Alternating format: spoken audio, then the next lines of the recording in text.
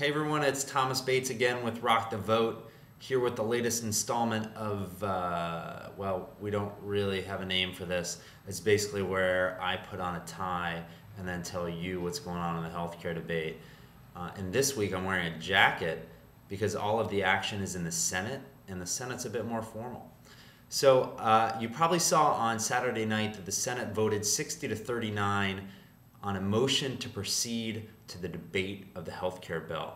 I know it got a lot of attention, and it might have seemed like that was the vote on the healthcare bill itself, but actually it was just a vote to see if the Senate can start debating the bill itself. And so starting next week after Thanksgiving, there'll be a bunch of different amendments. This will go on for a few weeks, and then, awesome enough, there'll be another vote to stop the debate.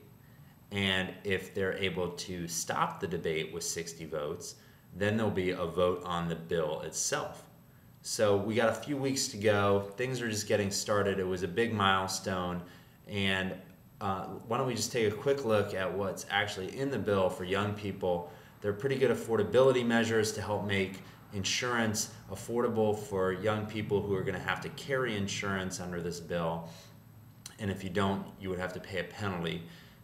So we want to make sure that it doesn't bust your wallet, break the bank, either of those things, if you actually have to carry insurance, which you know you need to. There's also measures in there to prevent insurance companies from discriminating against you if you have a pre-existing condition or if you're a woman. There are also measures in there to help ease the cost on people by putting caps on the amount of money you got to pay out of pocket for things like co-pays and deductibles.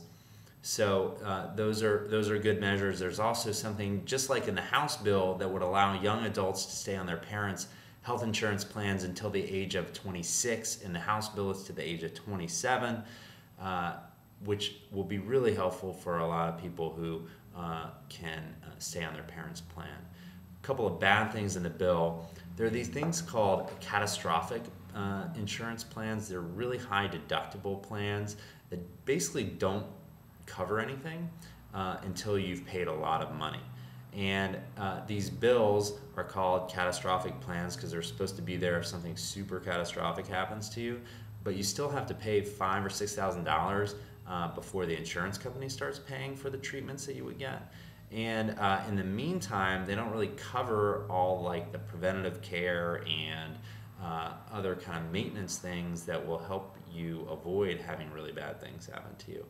These are really insurance in name only. They're cheap, but they don't really cover anything. That's why they're cheap. We're trying to get them fixed, or actually just take them out of the bill and make comprehensive coverage more affordable for young people. There's also money in the bill for abstinence-only sex education, which I think we all know doesn't really work. So there are a couple of things that we're taking a look at for young people and working with our friends and allies to fix in this bill as it's moving forward. So Saturday was a big milestone, but it's really just the start of the Senate debate. Go to rockthevote.com, check out our blog. We'll be constantly updating what's going on. I might even do more of these videos because I know there's a huge demand for it. So thanks for watching. I'll talk to you soon.